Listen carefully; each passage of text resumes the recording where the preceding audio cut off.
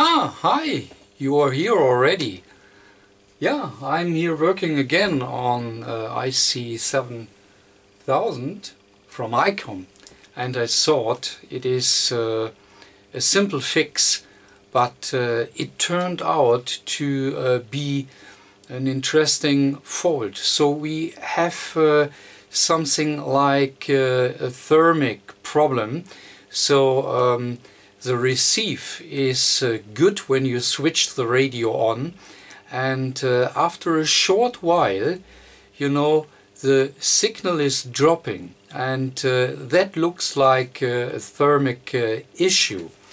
And well, additional to that, yeah, have a look, so you already know this disaster. So again, we have damaged ribbon cable. So really unbelievable, and it is again, you know, the same ribbon cable we had before. So I don't know, so that is really odd why these ribbon cables are always damaged. I have really no explanation for it. Okay, so yeah, as always, I have to replace the faulty ribbon cable first, and yeah, then we can start and do the fault finding. So let's see what we can do. Yeah, just a closer view, so simply have a look. So that is really incredible.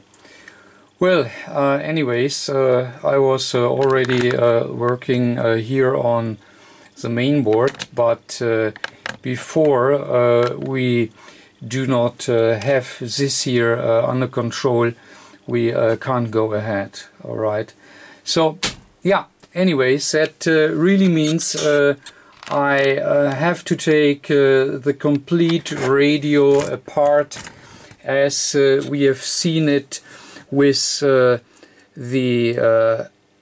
other IC-7000 the other day.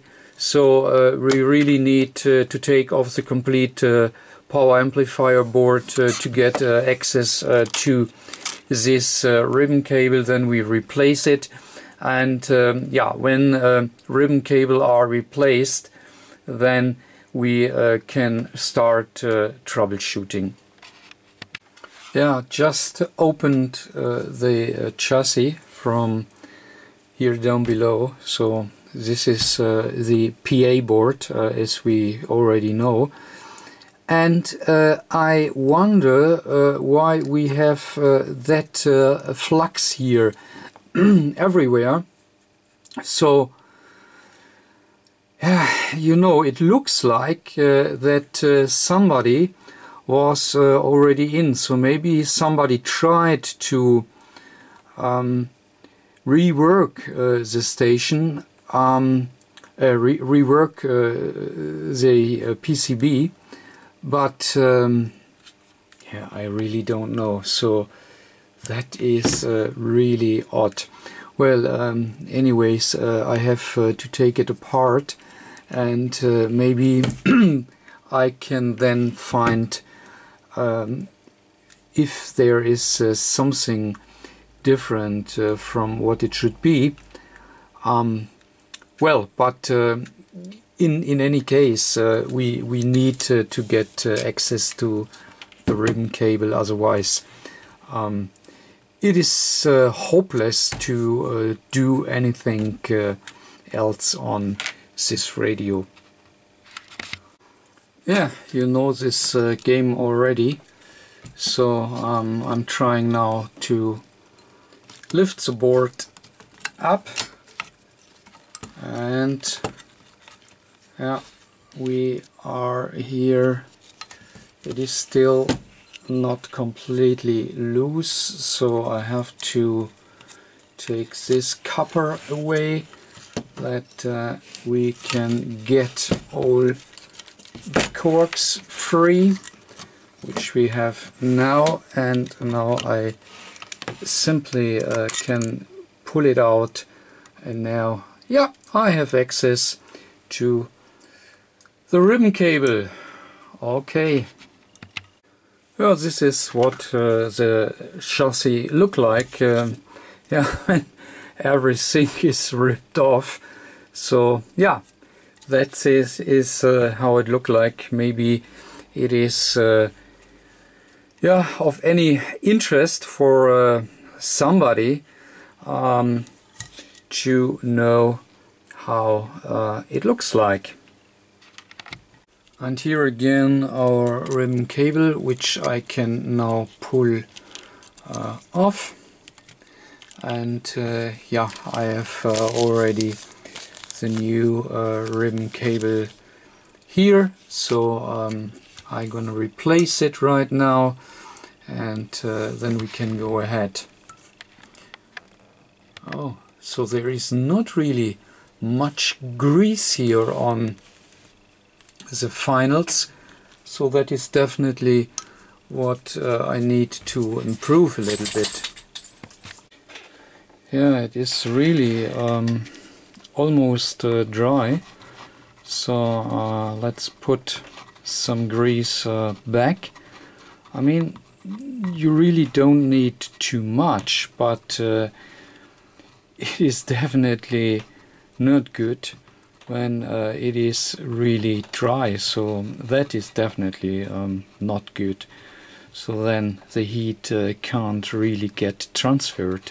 So okay, so I've re-greased both sides, so the finals are re-greased, and now here the heatsink itself, and yeah, as you can see, the new ribbon cables are already in, and this bump protection is also on.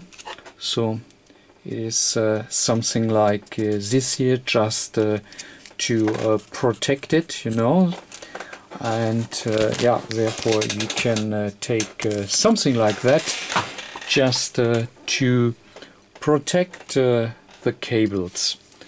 Okay, now I have to put it back in. I've just checked the preamplifier, and yeah, it looks good, so no marks. Yeah, maybe it is a good idea to lift it up and re-grease it a little bit. Yeah, that is something I should do. So you can guess, was it a good idea to have a look or not? You can bet right now. And ta-da! So that is really unbelievable, isn't it? So there is nothing. So really nothing at all. Incredible. That is really incredible. Okay, so that was really a good idea. So yeah, I definitely put now grease on it, and then this will be good.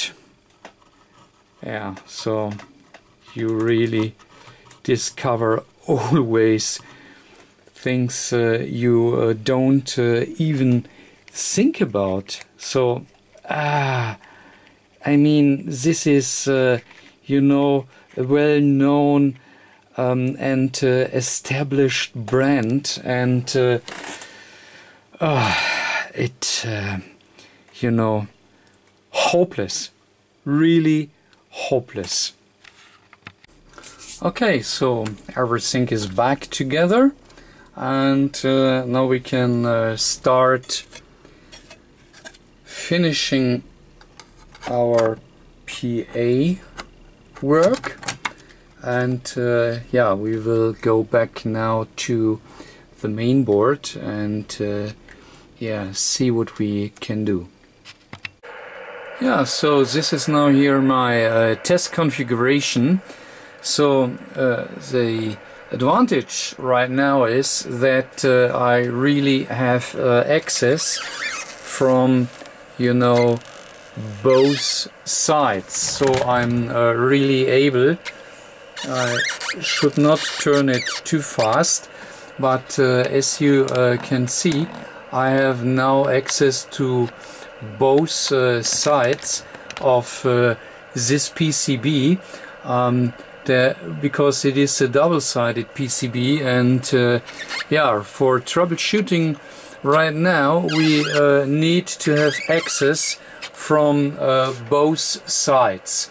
So yeah, I needed to do here some little tricks. So this PCB is here on this line so that it can't fall down, and yeah, now I have a nice access. And a second issue is this regulator here needs to get an external heatsink, because normally the chassis is a heatsink, but yeah, chassis is now not available, and so therefore we need to mount an external heatsink that this regulator will get cooled a little bit.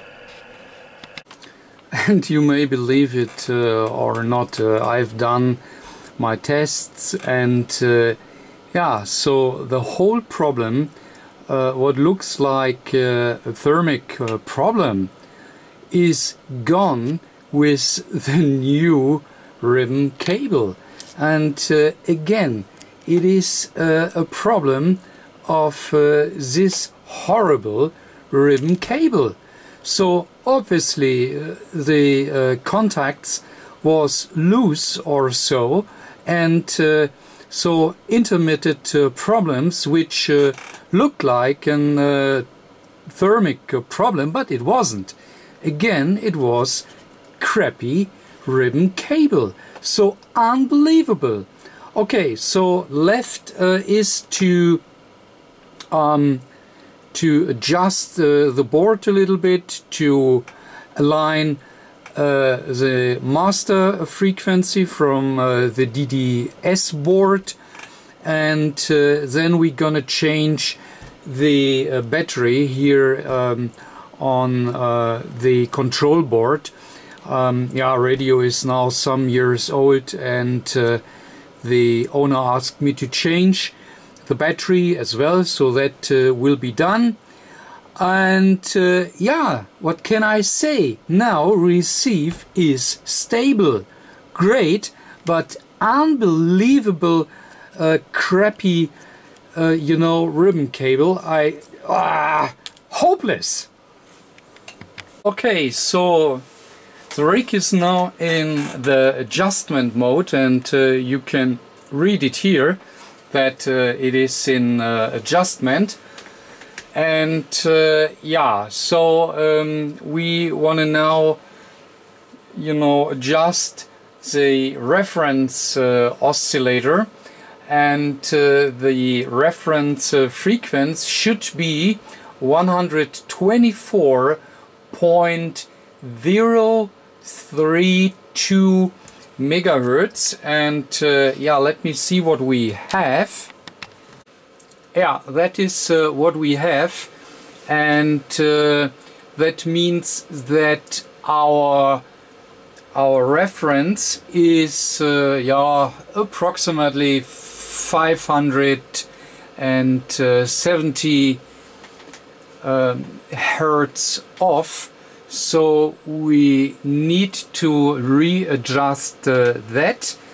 Yeah, and therefore, yeah, we have already connected all the equipment as required in the service manual, and now we can start adjusting to 124.032 megahertz.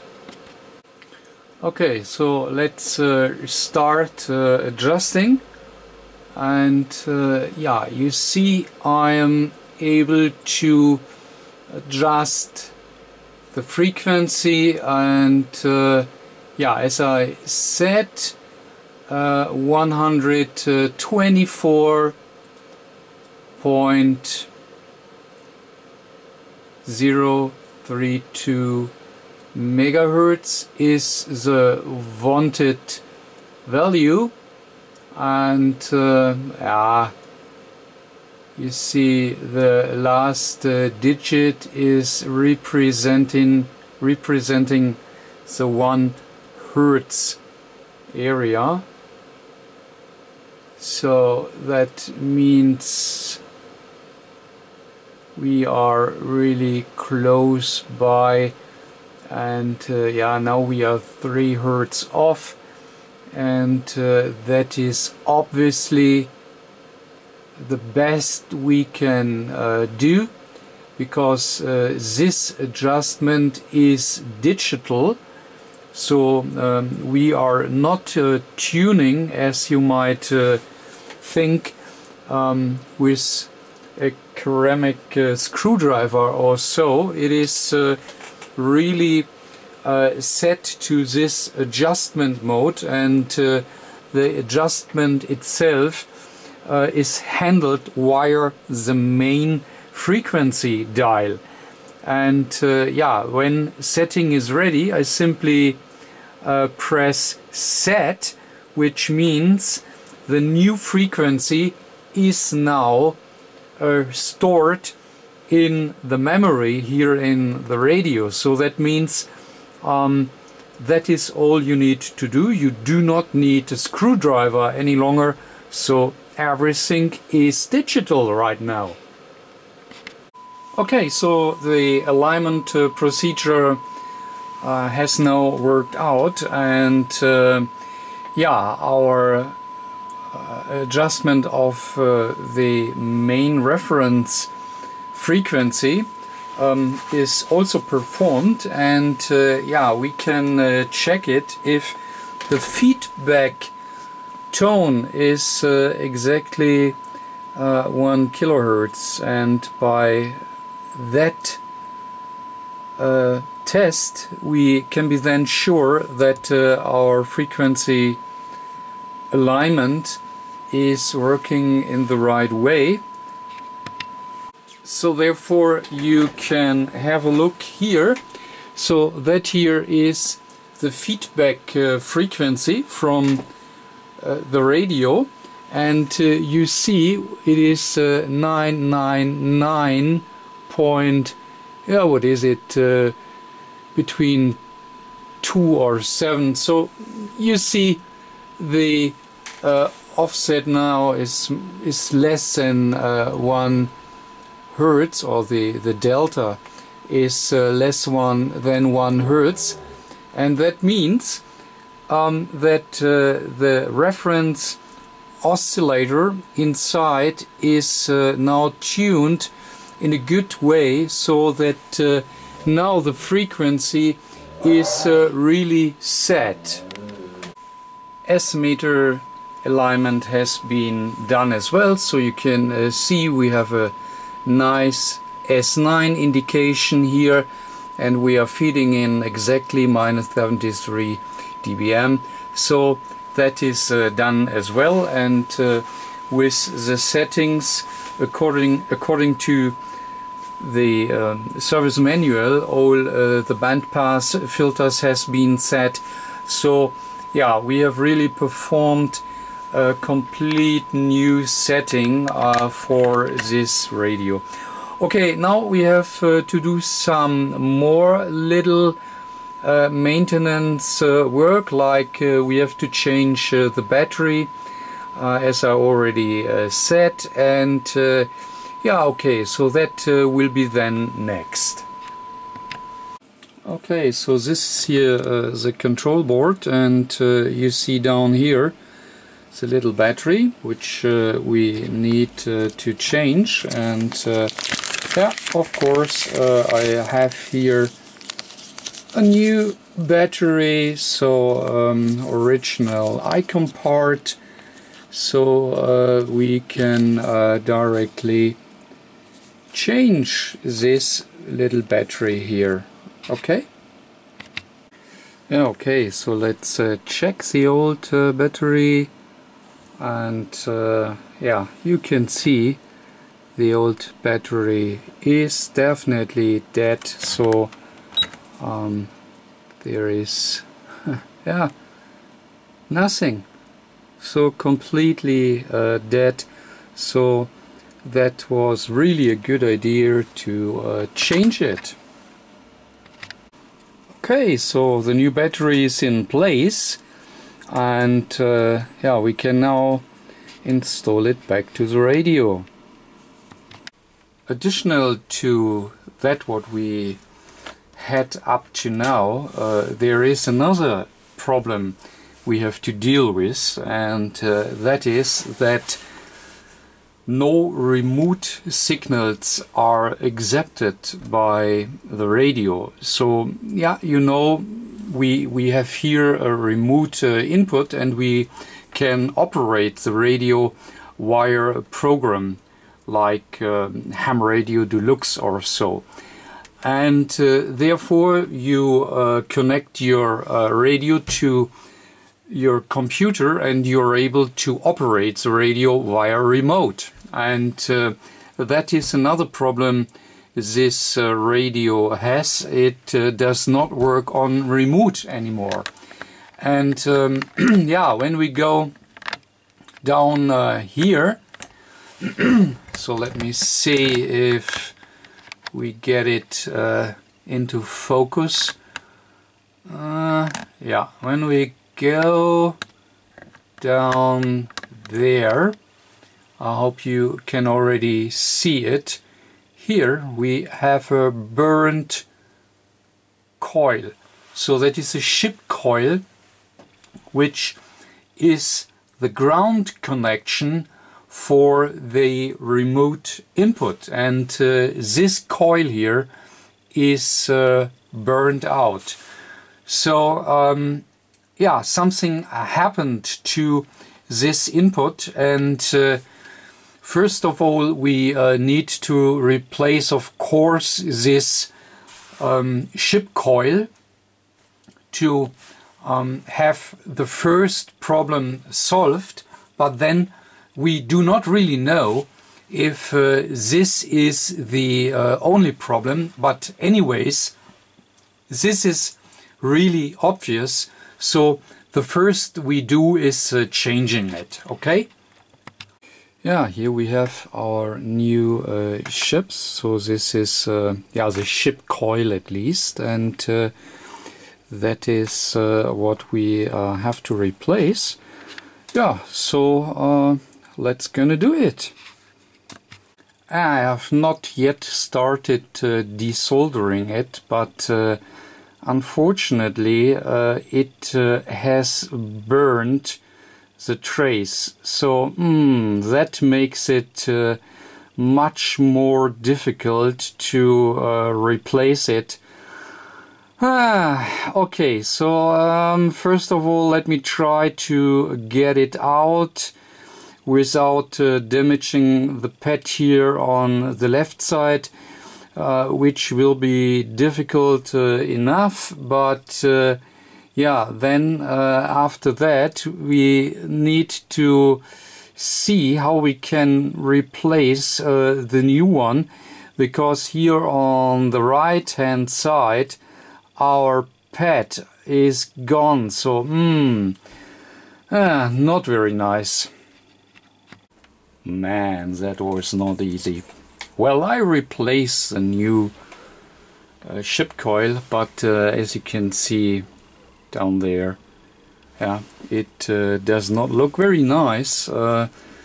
Close by we have here the burnt PCB, and yeah, I've tried to bring it in somehow, but it does not look very nice. But anyways, we do have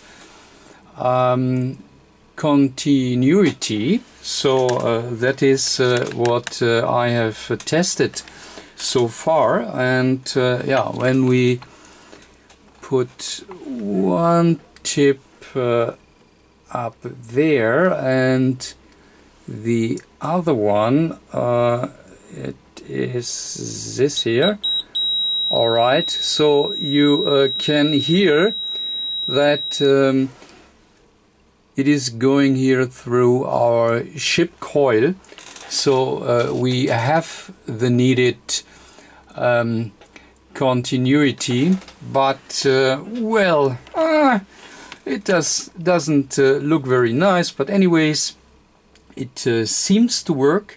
But I really can't give a guarantee that it will last forever, because yeah, you know, all the leads down here, the traces are really damaged and burned. So okay, I mean, we try it, we simply try it, and maybe it will last, and if not, yeah, we need to try another solution. But anyways, for the moment in time, it looks good. Okay, so the PCB is back in, and the control board, this is the control board, or you know, the computer if you like, to operate the radio. And with the control board in place, we should be able to get ground connection via our remote jack ground. So I have just put in here a jack, and my DMN is switched to beeper. And when I now go here on the board, okay, and just connect it to ground, then you see, okay, ground is obviously now available. So that means that first of all, our little ship inductor we put here in our circuit is really making contact, and with the control board in place we have ground available, and that means that, you know, the little resistor which is here in the control board and connecting this ground here from the remote input to ground is still okay. So the ship resistor seems to be the only component which was burned, and not the resistor which is here on the control board. And well, you can see it here. So let me see if I can make it visible for you. Okay, let me try it this way, and then okay. So what we see here is the control board, and this here is the connector to the control board. And what you can find here is this resistor down here, and here on the control board our ground from the signal line, so it is here the Charlie India Victor Echo line, this here, right, is switched via this R1127, which is a 0 ohm resistor. Here it is connected to ground. Okay, so that means exactly what we have tested here on our radio. So if I go here to the remote input ground, okay, and I will then try to do it here, so it is definitely ground. Okay, so that means that obviously this R1127 is okay and not blown. And for all who may not believe what I said, so I have taken the control board back out, and well, I do the same test, and you have seen I have also touched this ground here, and there we had our beep.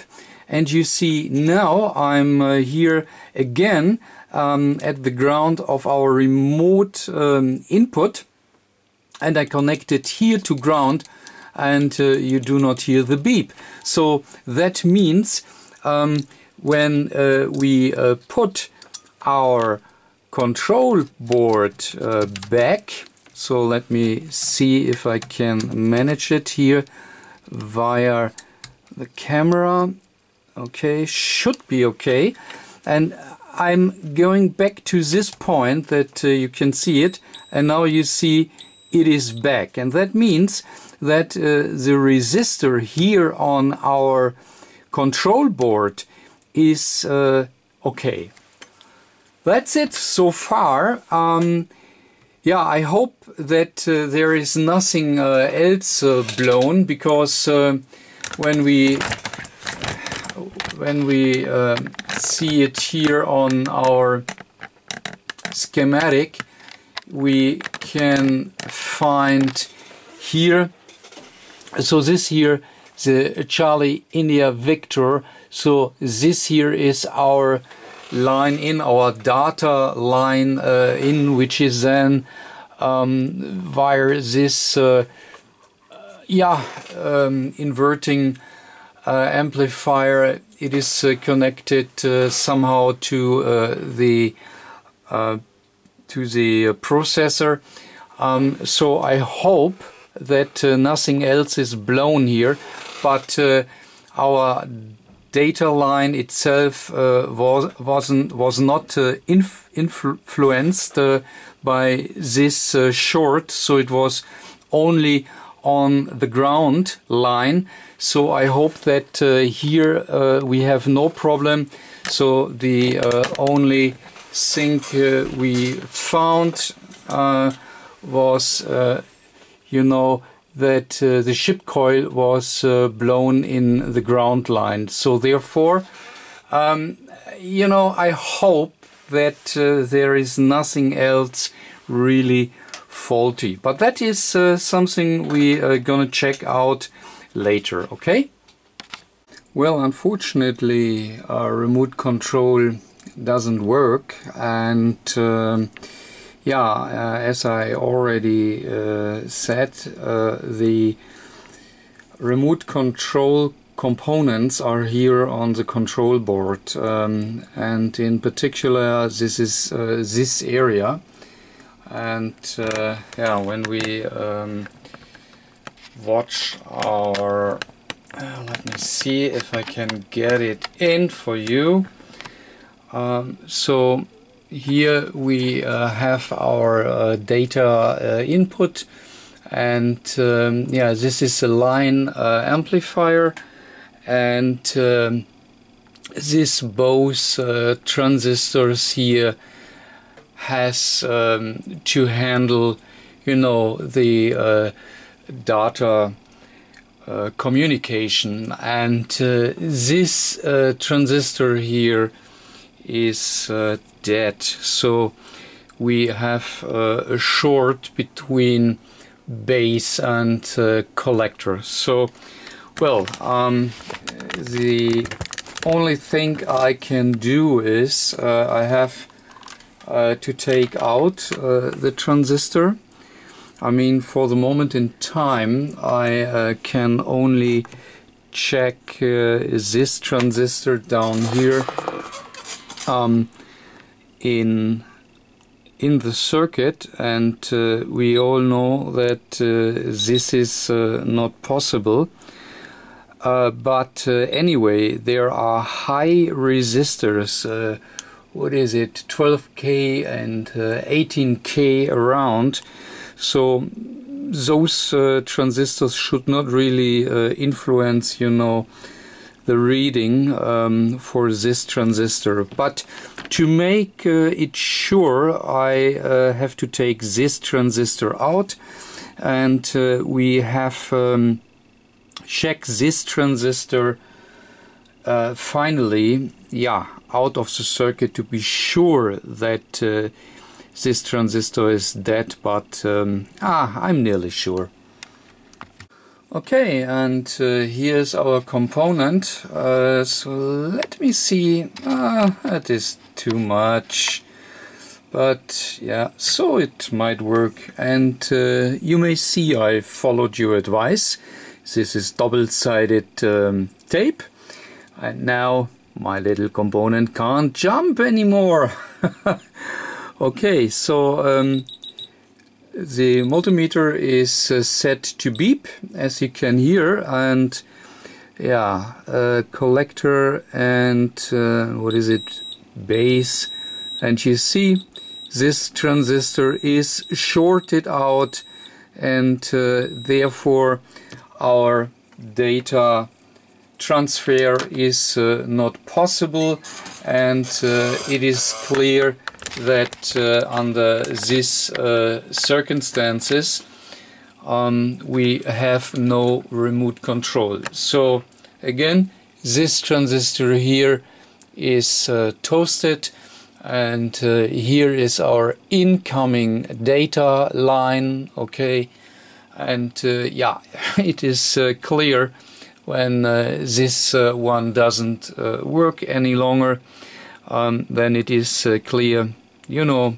that this remote control doesn't work. So yeah, we have to see if we can get a new transistor, and then we can go ahead. I mean, basically the radio is working fine, so I could easily put back, you know, the control board, because it doesn't matter if this shorted transistor is in or not. It doesn't work either way, so I could put it back. The radio is working, and yeah, I have to discuss it with the owner, and yeah, then we can decide what we gonna do. Alright, so let us replace the defective transistor. So I have here some new transistors, and yeah, let us solder the new one in, and then we will see how it works. Okay, so I've now replaced the new transistor, and that means hopefully our board will work again, and yeah, I will now rebuild it and put it all back into the radio, and then we can finally do our test if we have remote control working again. Yeah, as you can see, our control unit is back in the radio, and I have the radio connected to the generator, so I'm gonna switch on the radio right now. And as we can hear, we have a tone, so there is a receive, so you can read it down there, so no problem. I have already connected, yeah, let me turn down the tone. So I've already connected here our remote control cable going to the computer, and yeah, here on the computer, let me go a little higher, I have Ham Radio Deluxe running, and yeah, all settings are done here in the menu. So it is a ICOM IC-7000, and I have chosen here our COM port, so everything should be okay. And now when I try to connect, we should get a connect. So let's see what happens. Hey, yes, here we are. So the radio is connected. So you see, radio is already displaying the frequency, which is also down here in the display, 14100, and I'm obviously able to control now the rig here via the computer. So yeah, you can hear it. You can hear the tone moving, and that is a clear sign that let me show you. So now I go to the computer. I don't touch here the dial, so I do it a little bit down here, so I can do it here, you see, via the computer. So that means finally remote control is working again. So great, everything has been done. The radio is now fully working, and it can finally go back to the owner. Alright, so to summarize, that was really an interesting fault, because at the beginning we thought it is a thermal problem, so that a component is reacting on the change in temperature, but it really turned out that it was again the ribbon cable. And okay, if the cable is losing the connection to the connector and the cable itself, I mean, yeah, this can be changed when we put some freezer spray onto it, because then it's turning together, and then you might get a contact. So yeah, everything looks like that it was something like that, but it wasn't. It only was, ribbon cable again. Unbelievable. And then okay, our control board problem, that we had no remote control working. Two faults: our little coil, which was completely burned out, and then the broken transistor. So a lot of little problems to solve, but okay, that's it, we are ready. And if this video was of any value for you, please give me a big thumb up for this video, and catch you next time. Bye.